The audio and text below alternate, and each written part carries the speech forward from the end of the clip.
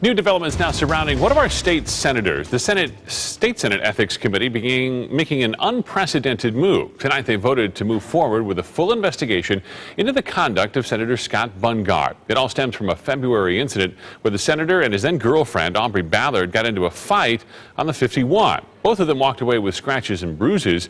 Ballard walked away in handcuffs. Bundgaard claimed immunity because the Senate was in session, and when charges were filed, he pleaded no contest. Now the Senate Ethics Committee will determine if his actions reflected poorly on our state.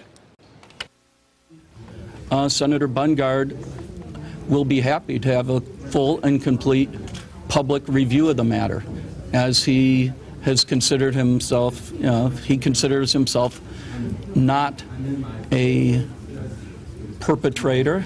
This is the first time in 70 years that a move like this has taken place. And coming up at 6, what the senator's colleagues are saying about their